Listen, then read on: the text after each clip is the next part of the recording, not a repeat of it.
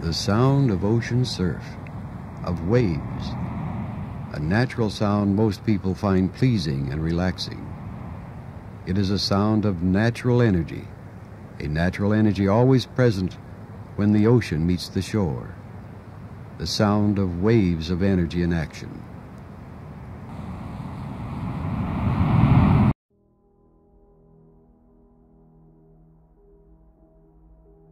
We all know that government agencies can be somewhat shady at times.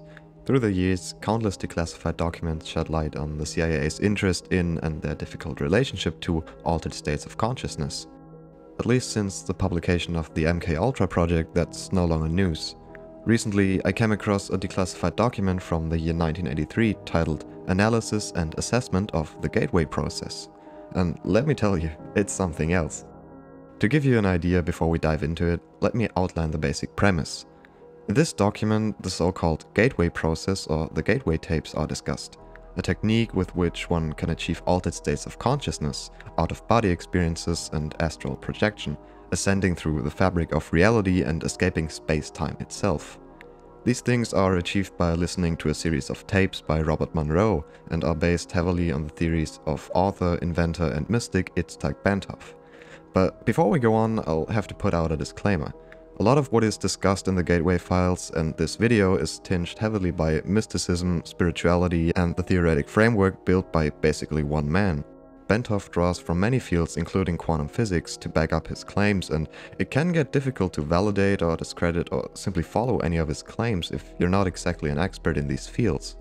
Some of what he extrapolates is, from a rational point of view, a bit farther out. Regardless, I think it's worth listening to what he has to say, whether you believe his theory or not. In the end, you'll have to decide for yourself which parts of his claims you'll buy into and which ones you don't. Also, as you probably saw, this video will be quite long and it gets a bit technical at times, so just bear with me here. Maybe grab a few snacks and just settle in. Now, let's start at the beginning.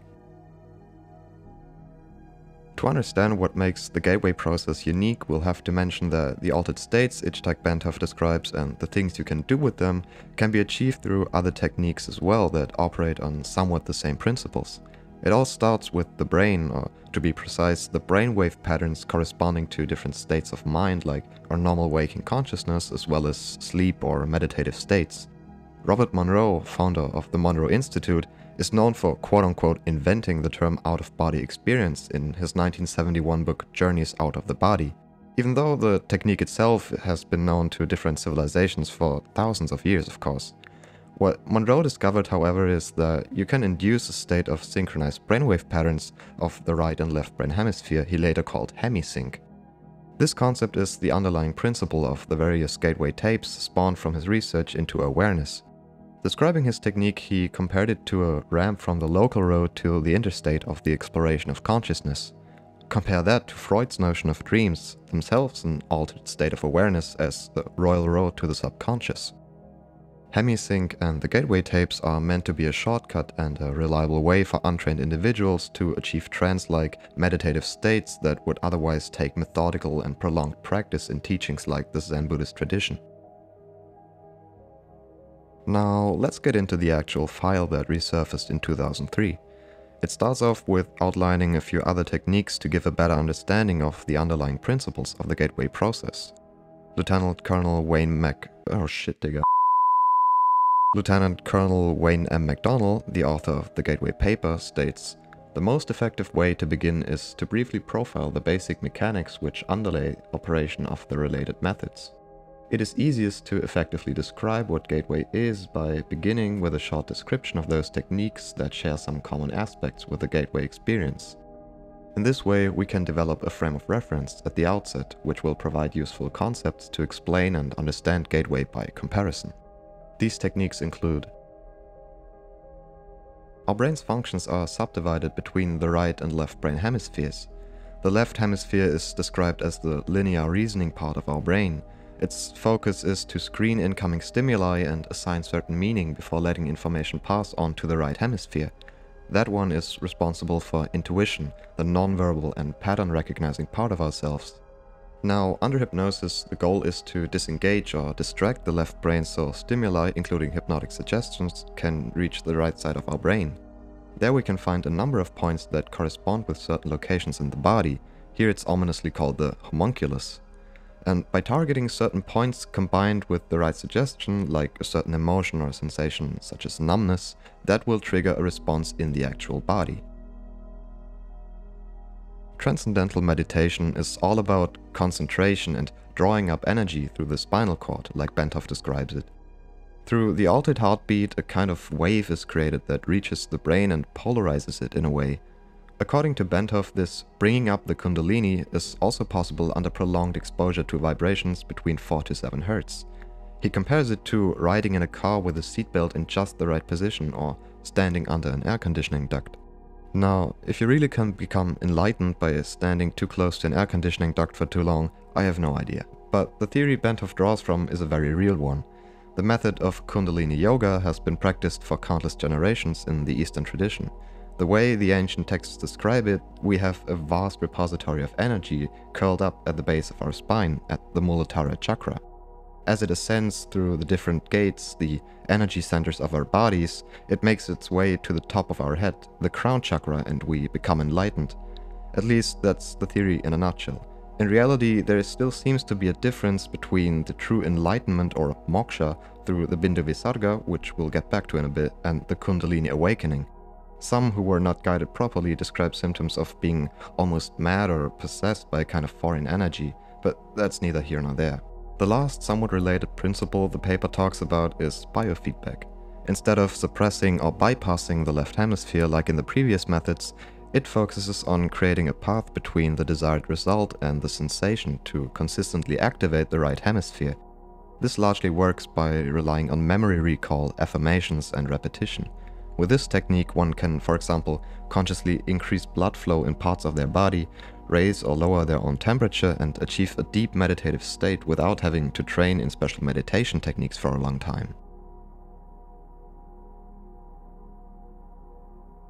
After having mentioned these principles, we now get to what the techniques of the gateway process actually involve. The gateway experience is a training system designed to bring enhanced strength, focus, and coherence to the amplitude and frequency of brainwave output between the left and right hemisphere, so as to alter consciousness, moving it outside the physical sphere, so as to ultimately escape even the restrictions of time and space. That's the official statement. The hemisync technique employed by the Monroe Institute is paramount to this process. In ordinary consciousness, the state of synchronization between hemispheres is rare and short-lived. However, according to studies done by Elmer and Alice Green at the Menninger Foundation, people who, for example, have long training in teachings like Zen meditation are able to induce this state of hemisync consistently and sustain it for prolonged periods of time. Melissa Jager, chief instructor of the Gateway program at the Monroe Institute, gives us a useful metaphor for understanding how hemisync acts upon the brain. She compares normal waking consciousness to a lamp, which gives off heat and light in a disorderly, chaotic manner. The energy is diffused over a wide area. Now, with the help of synchronization, we can focus that stream of energy into a narrow band, and eventually we will end up with a kind of laser with a uniform frequency and amplitude. Once we achieve that unison, it's possible to accelerate both frequency and amplitude, so the mind is resonating at ever higher vibrational levels. Then it's possible to synchronize or tune into different energy levels that exist in the universe. And when the mind is operating on these levels, the theory states it's possible to retrieve, process, and assign meaning to information gathered on these planes. Such meaning is usually perceived visually in the form of symbols, but may also be perceived as astonishing flashes of holistic intuition, or even in the form of scenarios involving both visual and oral perception. That kind of holistic intuition could also be described as a form of noetic insight, the noetic quality being one of the 4 hallmarks of the mystical experience. Okay, so how do we actually achieve this synchronization? Well, to understand how it works, we'll have to talk about what's called the frequency following response, or FFR for short. Long story short, the brain has this capacity to emulate certain frequencies it hears that correspond to some of its own operational modes.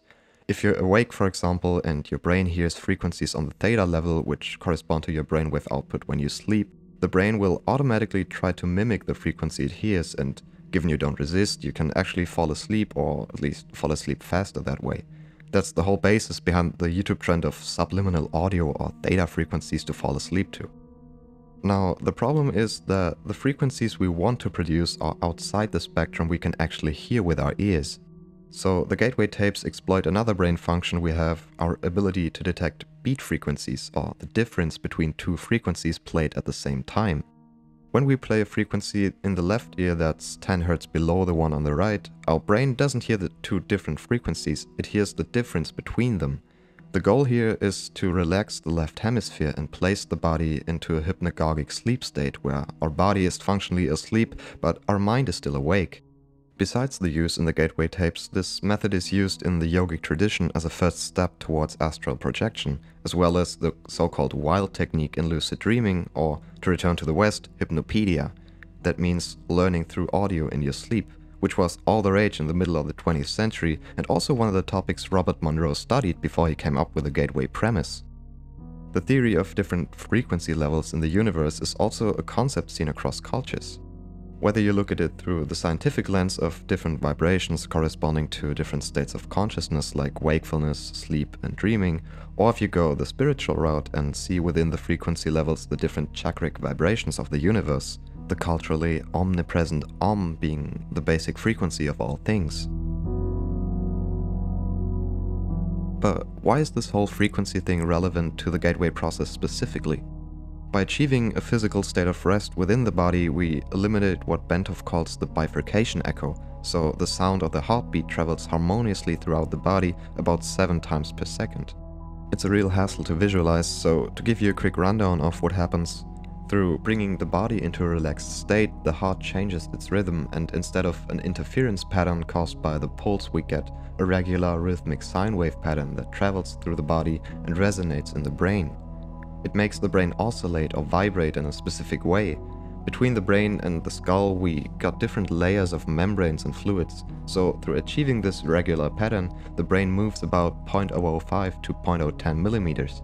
Now, Bentov says that this way our body becomes one vibrational system that transfers energy between 6.8 to 7.5 Hz into the Earth's ionospheric cavity.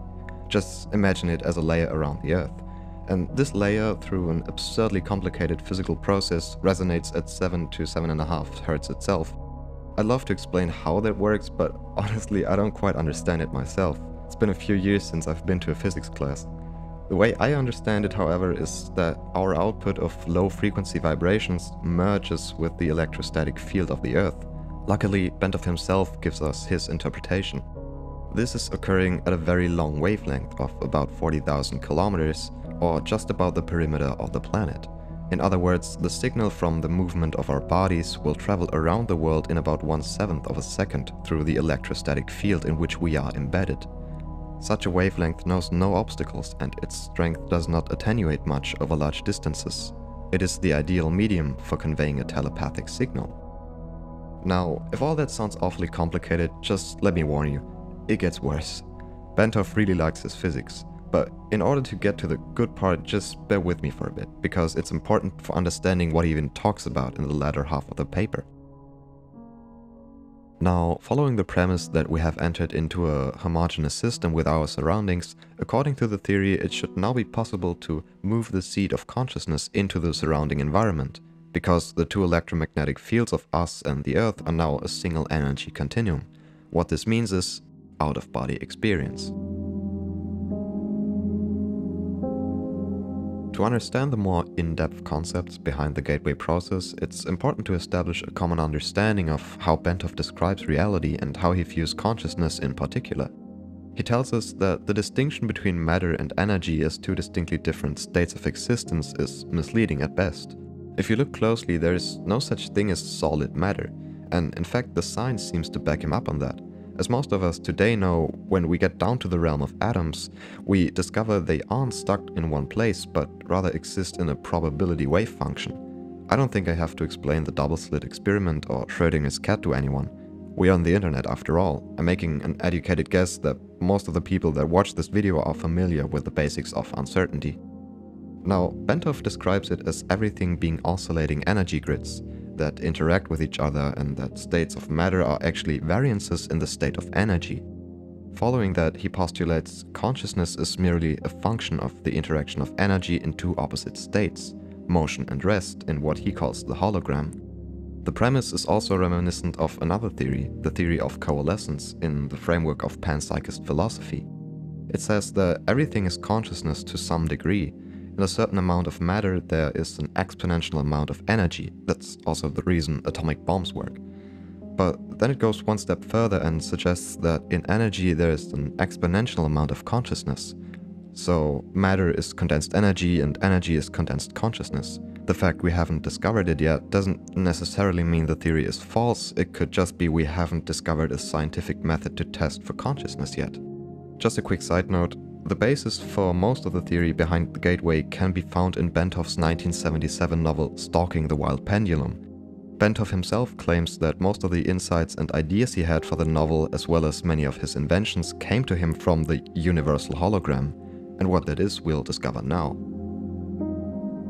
Energy creates, stores and retrieves meaning in the universe by projecting or expanding at certain frequencies in a three-dimensional mode that creates a living pattern called the hologram.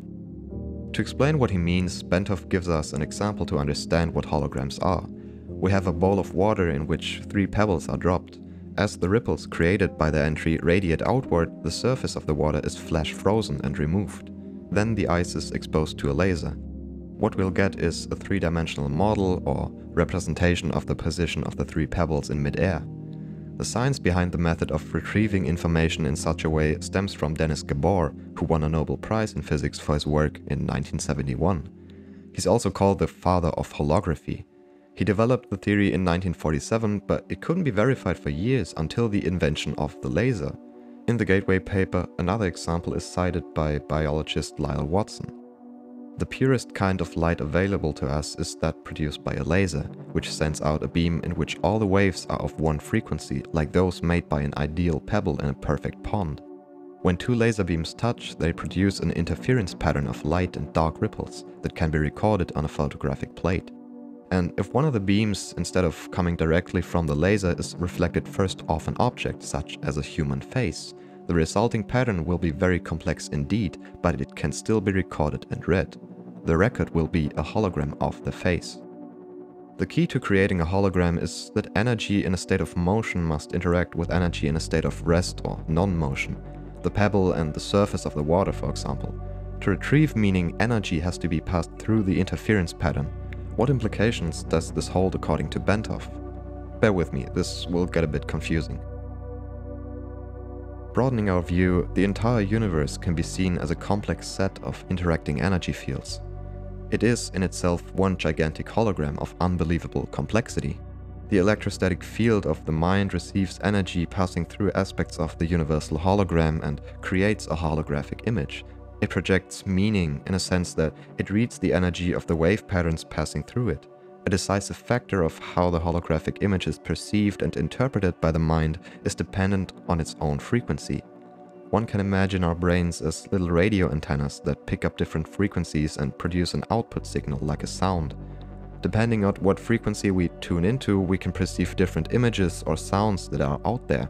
To return to the text, changes in the frequency and amplitude of the electrostatic field, which comprises the human mind, determines the configuration and hence the character of the holographic energy matrix, which the mind projects to intercept meaning directly from the holographic transmission of the universe.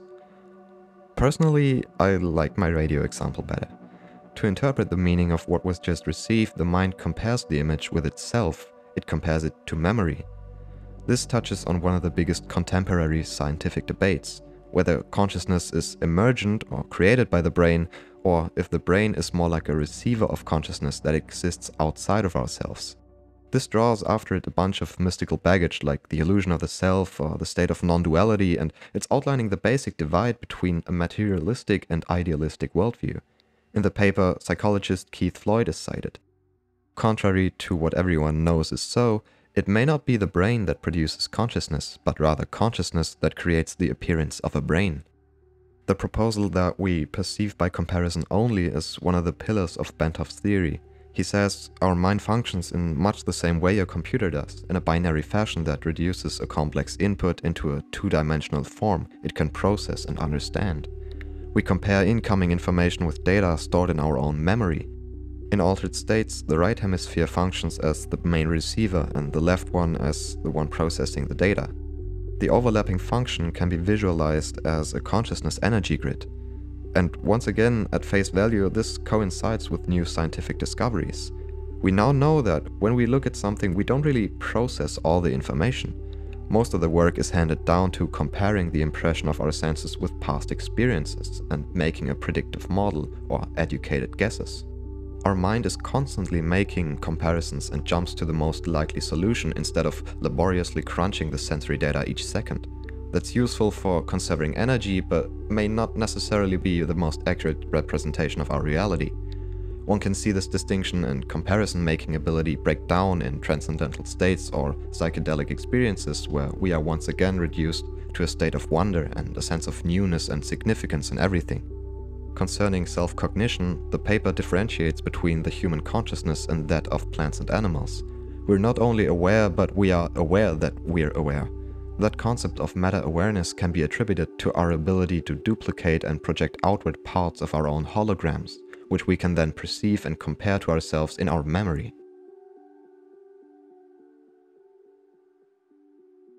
Up to this point, our discussion of the gateway process has been relatively simple and easy to follow. Now that we have all that boring stuff out of the way, we can delve deeper into the world of different dimensions, time travel, the shape of the universe, and even more quantum physics. In other words, now the fun begins. But before we get to the juicy parts of transcending space-time, we gotta define what time and space even are. According to our good friend physics here, time is nothing more than a measurement of energy or force in motion. In other words, it's a measurement of change. And in order for energy to be in motion, it must be limited to a certain range of vibrations. That way we have a pretty good idea of the area or rough location it exists in, one distinguishable from other locations. That we call space. In our current understanding, thermodynamics and entropy dictate the flow of time. It follows a path towards greater entropy.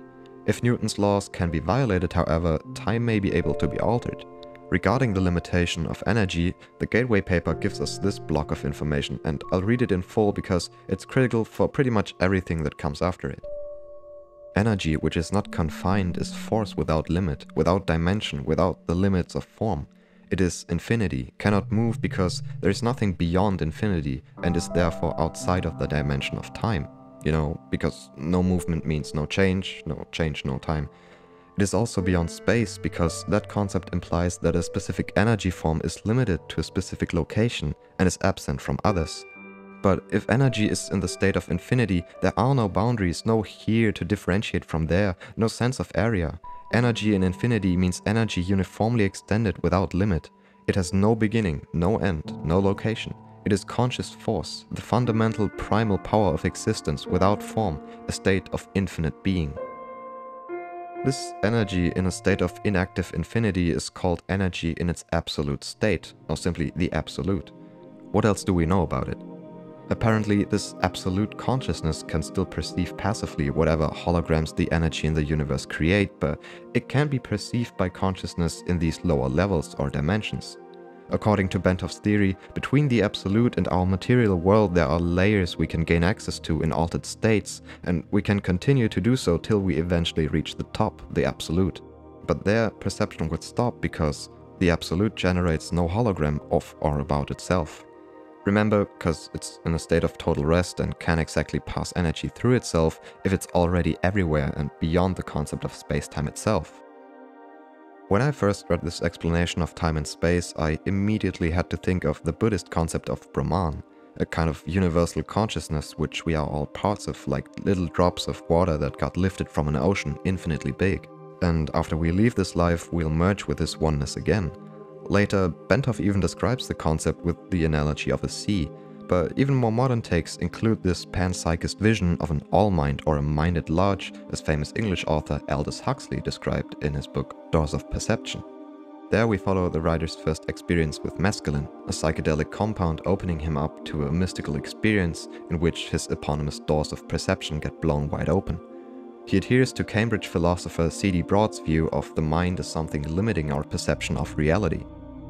Each person is in each moment capable of remembering all that has ever happened to him and of perceiving everything that is happening everywhere in the universe.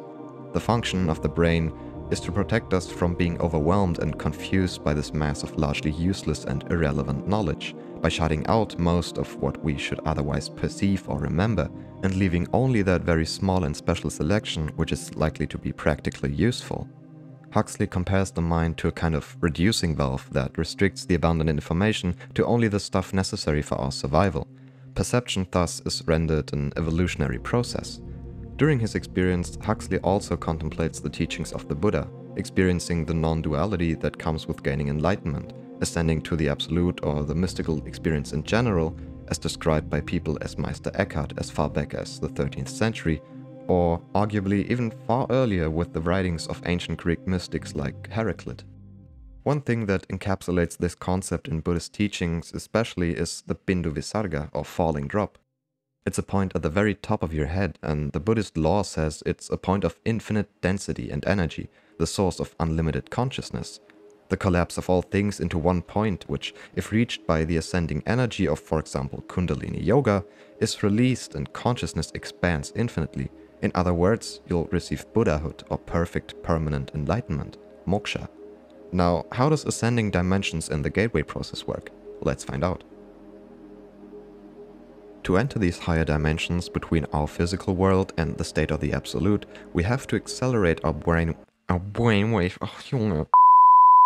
To enter these higher dimensions between our physical world and the state of the absolute, we have to accelerate our brainwave output to an intense degree.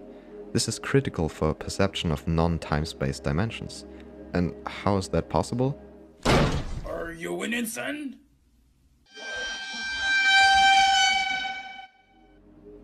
What even is the Planck length? Well, the short answer is the smallest distance where physics still makes sense. Beyond that point it gets weird. The problem with the different Planck measurements is that they are somewhat describing nothing at all.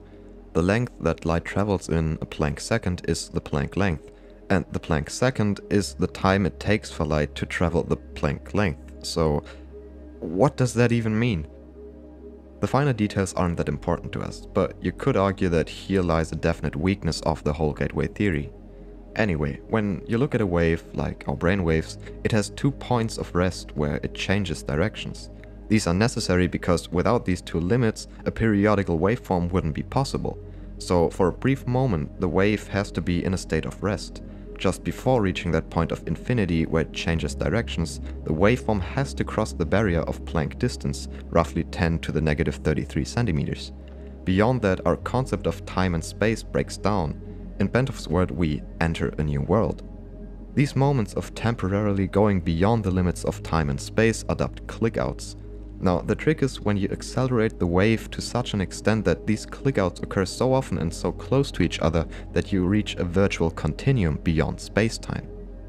The paper acknowledges that this clicking out is a critical part of the whole theory, so it spends quite some time explaining and justifying it. One example that is cited for exactly that principle of clicking out applying in nature is the concept of entanglement.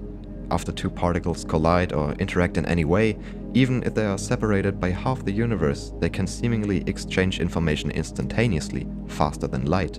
According to Gateway, this is because the exchange of information happens beyond the clickout point, beyond space-time, and this way it doesn't violate Einstein's theory of relativity, which only applies to conventional time and space and nothing beyond. By the way, these guys won last year's Nobel Prize in Physics, proving that quantum entanglement is indeed a real thing. If that also validates other parts of Bentoff's theory is up for discussion. On a different note, there is a theory in development that concerns itself with particles that travel faster than light. Tachyons, from the Greek term tachys, literally meaning fast. However, their existence would cause quite a bit of trouble, opening the doors to time travel paradoxes and breaking Einstein's special relativity. Physicists don't like that. Going back to what we will actually find in these intermediate dimensions, it gets weird. Causality and proportionality between events in time and space breaks down and fluctuates. Movements become jerky rather than smooth. Time and space become grainy or chunky. Perhaps a piece of space can be traversed by a particle of matter in any direction without necessarily being synchronized with a piece of time. In short, a pair of events will occur in either time or space, the pair not being connected causally but by a random fluctuation. The text skips over this rather important part but leaves us with one side note.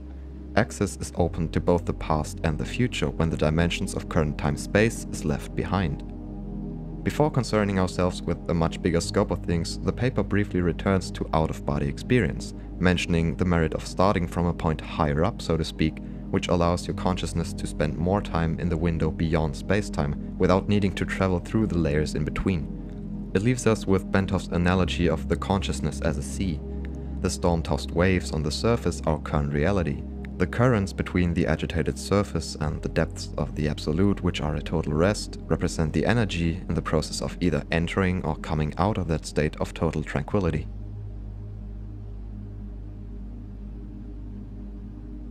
What shape is the universe? Flat? Curved? Hyperbolic? Is it one giant ball growing ever larger into nothingness which doesn't even make sense?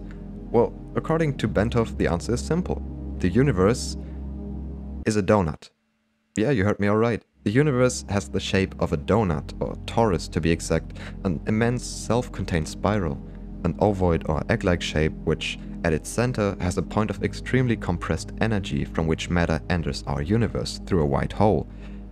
Do white holes exist? Science says maybe? We haven't got proof, but in theory they are possible as they are the mathematical counterpart to black holes. You know, when you calculate a root and it has both a positive and a negative solution, kinda like that. So Bentov saw that small things in nature mirror larger ones, like the orbit of electrons around a nucleus and planets around the sun. So he looked at quasars, which eject massive concentrated jets of matter and energy called quasar beams that could eradicate entire planets at light speed, and he thought, I guess we can make that bigger.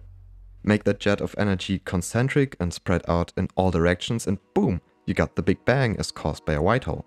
Energy that comes into existence through that process becomes more complex as it moves towards the far end of the egg, at which it exits the universe through a black hole. Time in this context is the measurement of change which occurs on this journey as energy travels along the shell of the egg. In other words, as energy, expelled from infinity and confined within limits by the conscious of the absolute, achieves form and motion following the ejection from the white hole at the top of the egg, time begins as a measure of the cadence of this evolutionary movement as reality goes around the shell of the egg on its journey to the black hole at the far end. As energy is in motion like this, it creates an interference pattern, which in turn creates the universal hologram or torus.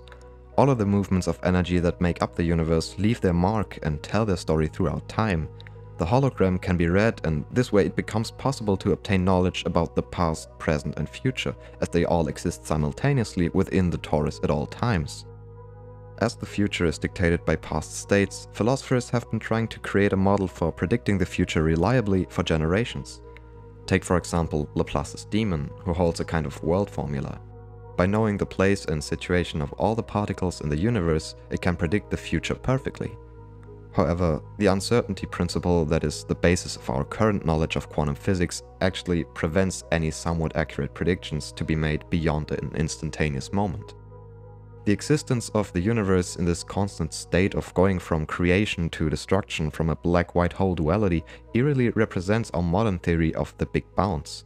The Big Bang happening over and over and over again, and each time creating a new material reality. A new universe with another you in it, perpetually playing out the same endlessly repeating game of life. Where does all this put us, our consciousness? Our awareness, our consciousness is the basis for everything. It is the organizing and guiding principle that brings and keeps energy in motion so a specific reality results. We are parts of the Absolute, a drop in the sea of Brahman, or the Absolute, the mind at large. We have self-awareness, and so does the Absolute, but in case of the latter, it is a function of energy and consciousness in infinity, omniscience and omnipotence in perceptual unity. When energy returns to a state of total rest within the Absolute, it returns to the continuum of consciousness in the pool of limitless, timeless perception that resides there. Our consciousness accounts for our body, but it goes way beyond it. According to Bentov's theory, it exists quite apart and outside of reality, beyond space-time with no beginning or end. Reality has a beginning and end because it's contained within time and space, but the fundamental energy and consciousness of it all doesn't. It is eternal. When reality ends, its constituent energy simply returns to infinity within the absolute. Now, what does that actually mean, like, specifically? It's a bit difficult to separate the nuggets of information spread throughout the text, but it's possible. Memory as a function and part of our consciousness has the same eternal character and is preserved. The return of consciousness to the absolute does not imply an extinction of the separate entity which the consciousness organized and sustained in reality. In other words, as we merge and become part of the one, we don't lose our self-knowledge and we continue to perceive. What we do lose is the capability for individual will or choice, since the hologram of thoughts can only be created by energy in motion, while we exist in a state of rest. In the end, there's only pure awareness, an all-knowing, infinite continuum of consciousness.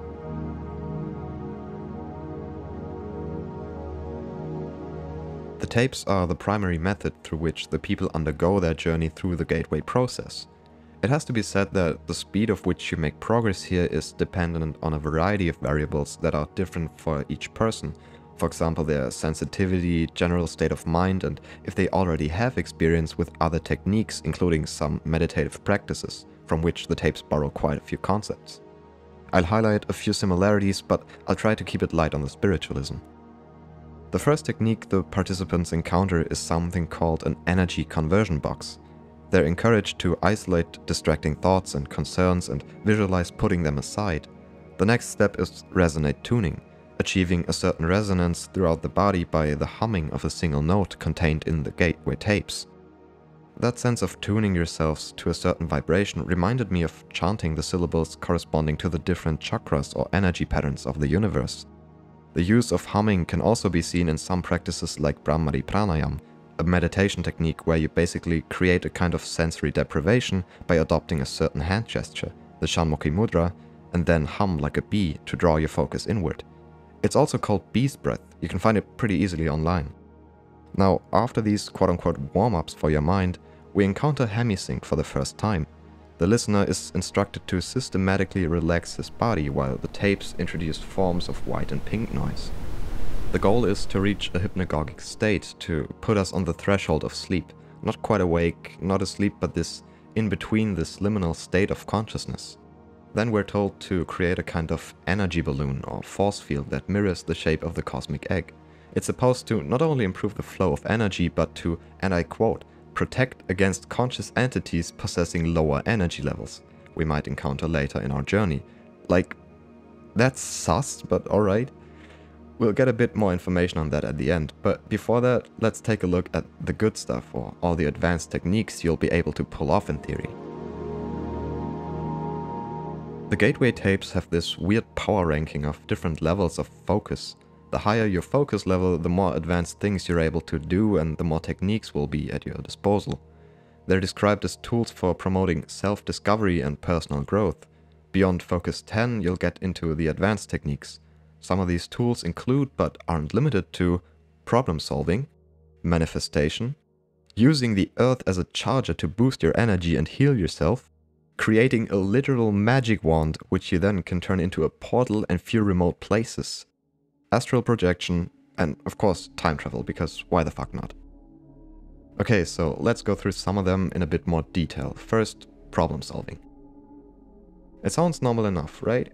Well, to start off, you have to visualize and then project your problems outward towards the universe.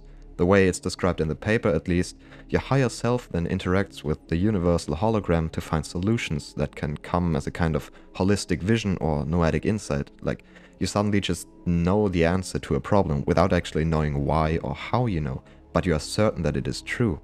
Knowledge can also come in the form of symbols or other forms which you just have to kind of get a feel for in the days following your sessions.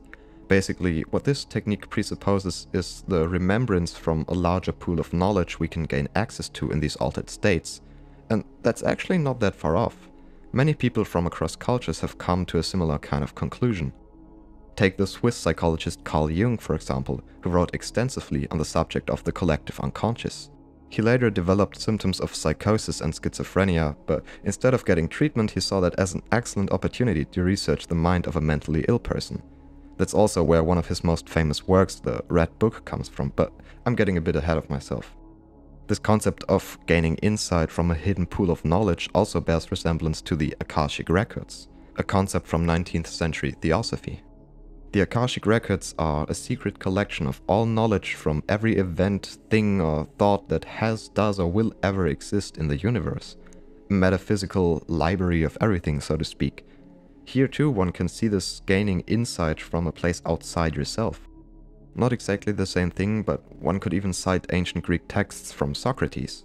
He describes learning or gaining insight as a process of remembering knowledge from within oneself, gained over countless past lives and the time the soul has spent in all planes of existence, both earthly and ethereal. But that's enough for this tangent, we gotta move on. By the way, if you want to hear more about any of the things I mention here, just let me know and I'll maybe make a video about it, I don't know. Color breathing has, despite its name, not so much to do with breathing as it has with different effects on the mind and body. So they can be used to heal yourself or to replenish energy resources from the Earth's own electromagnetic field. That's why I described it as using the Earth as a kind of charging cable. The paper gives us the example of using blue light to reduce swelling as opposed to red or yellow, which have either the opposite or no effect. In color breathing, however, it's not the use of an external physical light source, but rather your mind's eye that has an effect. To what extent that's actually practical, I can't say. I haven't tried it myself, so you can just take that and anything I say basically with a grain of salt here. The next one is a bit different. I think the text has an interesting take on the theory, so I just quote it here. Magic wands and enchanted scepters have been part of the folklore and occult practices of many cultures. The scepters, staffs, and maces carried by monarchs and high priests occur with such a frequency in history as to suggest that, at the very least, these items are an aspect of some type of archetypal symbol which the human mind seems to appreciate, perhaps quite subliminally. Now, what you do is, you basically imagine a dot of light and charging it up with energy. Then you extend it into the shape of a sparkling, vibrating cylinder of energy, which you then can channel force from the universe. In other related techniques, it's also used to heal parts of your body. It's also important for the next one, which is remote viewing. With this magic wand, you can create a kind of portal or gate, a whirling vortex you step into and send your mind to the destination it wants to go to gain specific information. It's one of the points of interest of the CIA, but I'll get more into that in just a sec when we talk about astral projection. Perhaps the most interesting and elusive practice within the gateway process is traveling into the past and future. Conveniently, these two are also the most difficult things to achieve according to the gateway's weird power ranking scale. They are also somewhat brushed over in the paper, which is a bit annoying. For time travel into the past, you need a state of consciousness called Focus 15, which, according to the Monroe Institute, is only achieved by about 5% of the participants within the 7-day time span of the experiment. More subliminal suggestions and even more expanded consciousness, the paper stays very vague on the actual process of time travel, and it gets even more sparse with traveling into the future. For this, you need the truly advanced S-tier consciousness of Focus 21. It's unlikely to occur, and you need to have either prior conditioning through meditation or months to year-long practice in the gateway tapes to even have a chance of experiencing this technique. Beyond that, we get nothing. No description of the actual process, no hints whatsoever. It's kinda like the shiny Pokemon of the gateway process. But without beating ourselves down even further, let's get to something more accessible. Out-of-body movement, OBM for short, or astral projection, is an interesting one. It's the reason I came across the gateway process in the first place, and it seems to be the main reason why the CIA got interested in the Monroe tapes as well. And for good reason. If it actually worked consistently, the military use of bilocation, remote viewing, and overall espionage made possible by OBM would be remarkable. Missions could be carried out and assisted with accurate information on a target's location or others without having to physically endanger any personnel. There was a rather obscure task force that acted under the name of the Stargate Project, which tried to employ some of the gateway's tools for military operations. However, the project was terminated and declassified in 1995 after it yielded no useful information in a significant way, according to the CIA. Information was often vague and unreliable. That was confirmed by tests done by the Monroe Institute themselves, where they tested the accuracy of OBM and remote viewing with an experiment. In one location, a participant would undergo the gateway process and then, with the use of astral projection, move to a second location where they had to read a sequence of 10 numbers on a screen. They never got them quite right, and the experiment was called a failure. As to why the results were so unreliable, the researchers at the institute came up with the idea that when in this astral realm, distortions from thoughts, other energy patterns, and the influence of other times overlapped with the participants' experience. Now, aside from all that historical context, how does out-of-body movement actually work? In theory, when you have aligned your own electromagnetic field with that of your surroundings, through all of the frequency entrainment stuff we talked about at the beginning, it's possible to detach from your body and move outside it without much resistance. A couple of techniques can be used for that separation, like rolling out, sliding out of your body to one side, or imagining pulling yourself up out of your body by an invisible rope. Have fun trying that out. The paper comes up with an interesting side note. Most of us are already able to perform out-of-body movement when we are in the stages of REM sleep. That's because a few of the conditions for OBM in a waking state are already present in REM sleep. Firstly, during that stage, the body's motor cortex functions are deactivated. Only breathing and eye movement continue unimpaired, the rest is like paralyzed. It's an evolutionary safeguard so we don't physically act out what we experience in our dreams. We can talk and jump and run around without our bodies responding to the stimuli. That intense relaxation also eliminates the bifurcation echo of the heart, which is critical for achieving the right resonance or frequency that we need to achieve these altered states. The second condition for OBM that is met in REM sleep is the quieting of the left brain hemisphere. The only thing missing is the synchronization of the right and left hemisphere during the gateway process. Nevertheless, the practice of lucid dreaming and consciously remembering your dreams helps to strengthen your connection and the recollection of the experience of OBM. Replicating this state in waking consciousness is a different matter though. The paper leaves us with a rather cryptic message. Indeed, it may even be postulated that some dreams associated with deep levels of sleep are in fact functions of the same kind of altered consciousness that plays a role in all of the focus 12, 15, and 21 states. Whatever that means is up to your interpretation.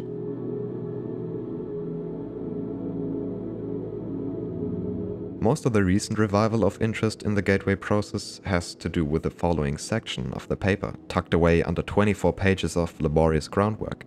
Almost at the end of the paper, the author MacDonald discusses gateway's implications for different religious systems and comes to a rather tame conclusion. The principles behind gateway, the universal torus, and the symbolism contained within all the material is surprisingly or unsurprisingly compatible with many of the world religions today. Both the image of the cosmic egg and the concept of our visible reality being a creation of some omniscient unseen divinity is inferred in both Eastern and Judeo-Christian belief systems. The Christian concept of the Trinity as well as the Hebrew tree of life are concepts that harmonize with Gateway's view of reality.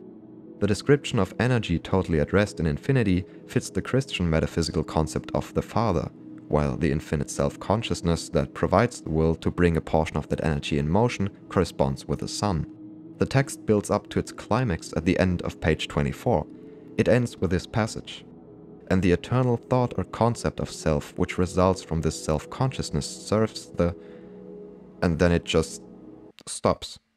Page 25 nowhere to be found, as if the author hadn't just revealed the ultimate secret to existence. Now, the mystery of the missing page 25 was a point of much debate in the last years. Many people contacted the CIA and filed motions for the release of the page, with no result. The CIA wouldn't budge, said they never had it in the first place. Some internet theories had it that the page was left out intentionally by McDonald's or Monroe himself, a kind of litmus test. Whoever actually completed the training and transcended time and space would be able to locate the missing page. But, like so often in life, things would end up being not so mysterious after all. An excellent article written by Thoby Campion from Vice came forth and it was revealed that they had received the missing page in the mail. Turns out the Monroe Institute has had it all this time and no one ever came up with the idea to just ask them. after the topic, and especially Campion's first article on the gateway process, gained traction on TikTok and other social media, the Institute reached out to them and arranged the publication of page 25. I recommend you check out the original article, it's worth it in my opinion. So what does the missing page tell us? Basically, it continues the parallel to the Christian Trinity, the soul or Holy Spirit creating time and space as a means to interact with the universal hologram. The page also sets a focus on self-discovery, know thyself, the basic axiom of all knowledge. Before confronting the world, one has to look inward and see what he can discover there. In McDonald's words, this would seem to be one of the real promises of the gateway experience, its ability to provide a portal through which, based on months if not years of practice, the individual may pass in his search to find self, personal effectuality and truth in the larger sense. And in that, it may be a slow but ultimately rewarding process, because you don't need to have infinite patience and faith in a certain belief system or deity.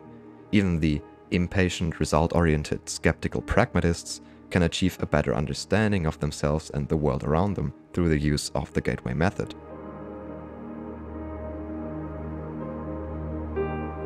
Before we end this video, I want to mention a few things. The paper itself ends with a kind of anecdotal listing of a step-by-step guide for the most promising method of reaching altered states, and a few things I just have to mention, it would be a waste not to.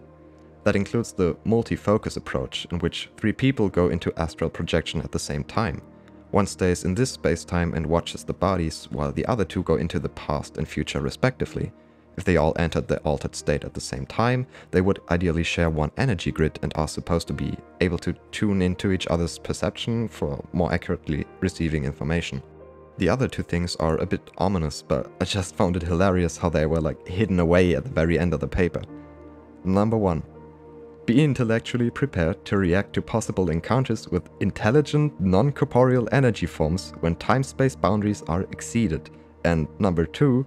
Arrange to have groups of people in Focus 12 state unite their altered consciousness to build holographic patterns around sensitive areas to repulse possibly unwanted out-of-body presences. Like, my man, what are you not telling us? Why do we have to build energy fields around us to protect us from intelligent, non-corporeal beings? Where are the aliens at? Anyway, I just found that was interesting. Now, that concludes this whole mega project of mine. One last thing before I sign off maybe. I know all of this was a bit of a logical leap of faith, but if you want to hear my opinion on the gateway process, I think it's not so much about understanding the concept from an intellectual point of view. You know, the left brain thinking the paper dumps on so much. I'm not saying anything the gateway paper discusses is real or fake or anything like that. That wasn't my intention making this video. It's more like, hey, look at this cool thing I found on the internet, and yeah. I hope you enjoyed this deep dive. It was a bit longer than my usual stuff, but if you want to see more of that kind in the future, just let me know. Alright, that's it. Have a safe trip.